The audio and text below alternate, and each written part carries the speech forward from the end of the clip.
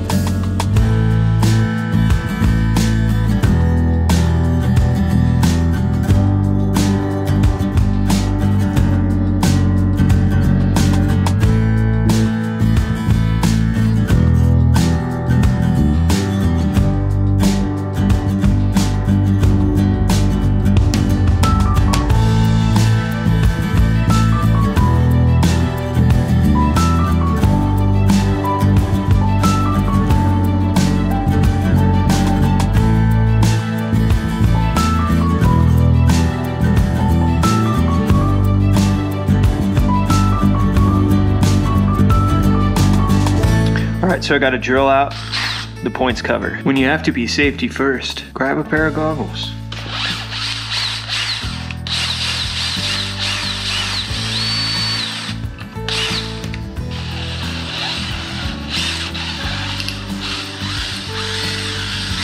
Alright, got the tops off.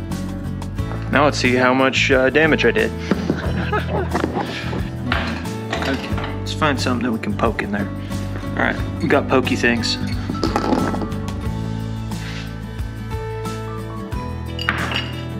Yay! Damn, I definitely drilled into that. Definitely drilled into those holes a little too much, but oh well.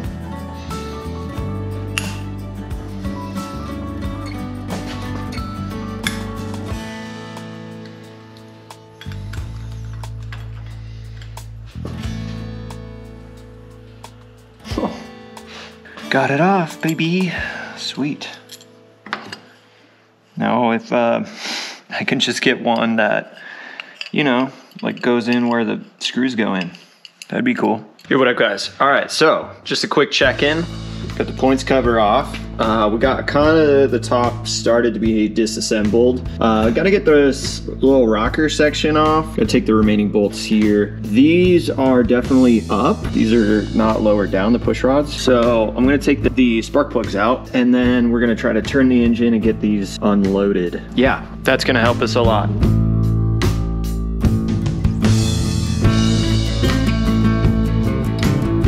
So I actually don't know. I don't know if I'm strong enough to turn this thing. So I wonder if there's a little hack. All right, quick little update. We got this off. Well, I gotta figure out this rocker situation, how to turn the motor. So I'm gonna try to find an easier way to do that so I can get the rocker in the right location so then I can get these off. Yeah, I think this is the bolt that they were talking about. Turn this to turn the engine. Yeah, we're gonna give that a go. I've never worked on a Sportster engine. I've never really worked on an engine, so. Whoa, look at that.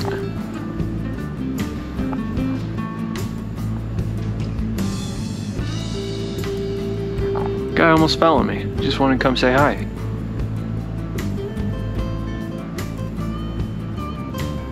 You're on camera. Is that cool? Do you want to take this off? Okay, cool. Yeah, just I'll be out of your way, dude.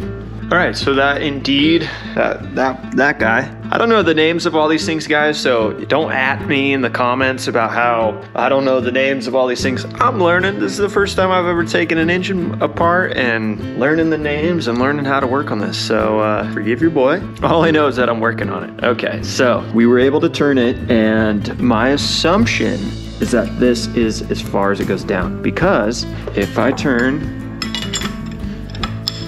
this guy, that goes up, go this way, that guy goes up. So we're gonna take it off and see what's good.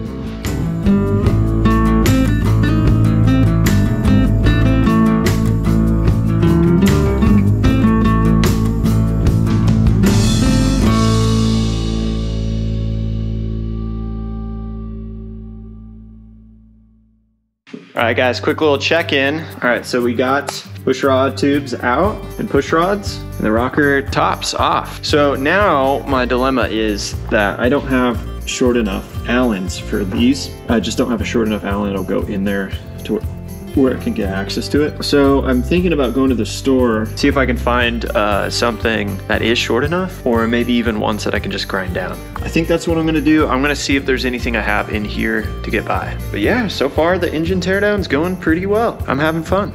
So yeah, let's go try to find the tool. We'll be right back. Went to 3 different places: Home Depot, Harbor Freight, and D&B Supply. And well, we found these guys. They're not super short, but I think that they are going to work. I can kind of get in there. It's not perfect, but I think it'll be enough at least to get this out. Let's get started.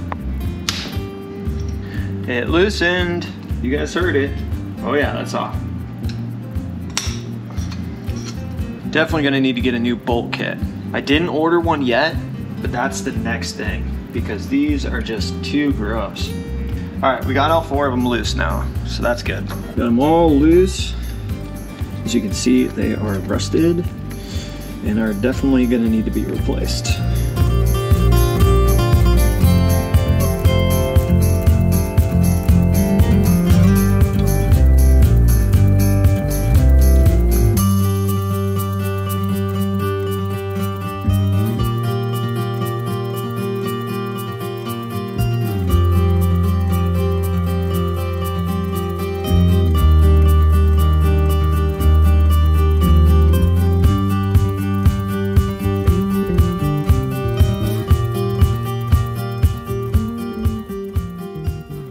Got the top end off. Pulled the cylinders off. There was these little pain in the butt guys right here. Dude, I had to put some PB Blaster and just wait for that stuff to soak, and then I was able to pull them out. And yeah, here we go. There's the top end, the cylinders.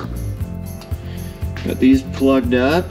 I'm gonna get this guy opened up, and then we'll probably turn her around and start pulling those gears out. And yeah, things are going well so far. So some of these bolts are old, and you can tell they need a little bit of PB Blaster or something to, you know, break them loose a little bit, but overall they haven't been too hard, so that's good. But probably still gonna buy a brand new bolt kit, you know, just a show quality bolt kit, something that looks good, chrome. But yeah, that was all for today. We'll get back to it tomorrow.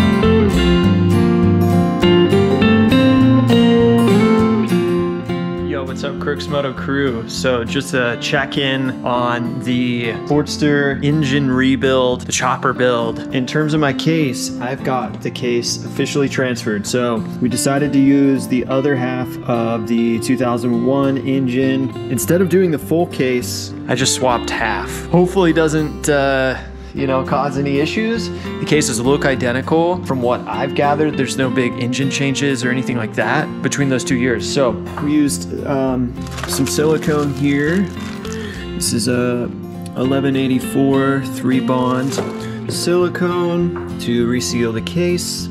As you notice, you only really need the I only needed the half of the case that had working engine mounts since my others were broke off. But overall, yeah, it's sealed up. Fingers crossed that I did it right and I did it well. I guess we'll see. But yeah, basically now it's just a matter of starting to put this engine together and get things reassembled. We're gonna be putting new spark plugs in. We're gonna be putting the Barnett clutch kit, not an actual full Barnett clutch. And then we're gonna be putting a show bike Allen kit by Colony. And we're gonna be putting on some new piston rings. We're doing the Ringleader piston rings. So yeah, just replacing just some stuff. You know, in the event that I need to do some more engine work later down the road, I have a pretty good understanding of how to open up and tear this thing apart now, so. All right, guys, so we got transmission in the case, shift arm back on, the stator back on, bolted down. Got that good. This is good. I had to figure out how to get this guy on, which basically I had to make sure transmission was in neutral and line that up with the neutral.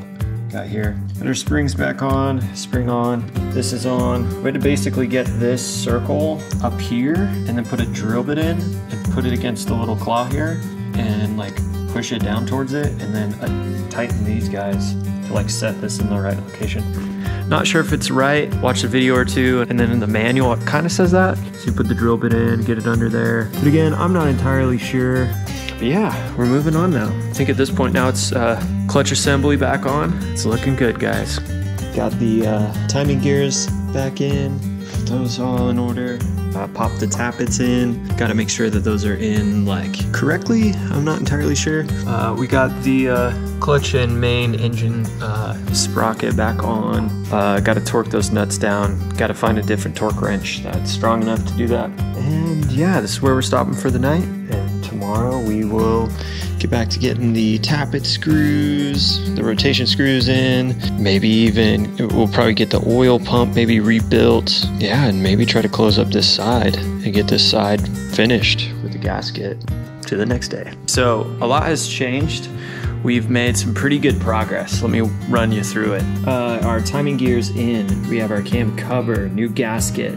We got a new little timing cover. Got our ignition in, the pistons and new rings added on. We got the primary cover on, new gasket, new bolts. Yeah, we got the oil pump in. We got still this line disconnected and we don't have a line here. And that's really just because we're still gonna figure out how to run our oil lines, probably gonna do braided lines. Yeah, other than that, just starting to put piece by piece. The table's getting smaller, as you can see. We used to have a bunch of stuff here. So yeah, now it's just a matter of getting the rest of the outer primary stuff set up, the clutch, stuff like that. Kind of basically the whole top end rebuilt. From there, it'll probably be good to go. I'm gonna order some oil lines here soon, and so that way we can make the oil lines and get those ready. I mean, we're getting pretty close here to the final build of this engine. Super stoked. Didn't want to film all the specific stuff. A lot of it is very tedious, and there's build videos out there. We're not necessarily your build video guys. We've made some progress. Got the covers on. Got the base of the cylinders going. Got pistons in there. Cleaning off these guys, and then we'll be assembling top rockers. So making good progress. Yo, what's up, CROOKS MOTO crew? So quick little update for you. We got the engine fully assembled. Got the whole cylinders back on, everything's torqued down, Loctited, and now it's just a matter of going through and cleaning it all up. Got a bunch of new gaskets on there. Got, for the most part, a Colony show bike kit. There's definitely some bolts left over, some motor mount stuff. It's done! Woo! The engine is complete.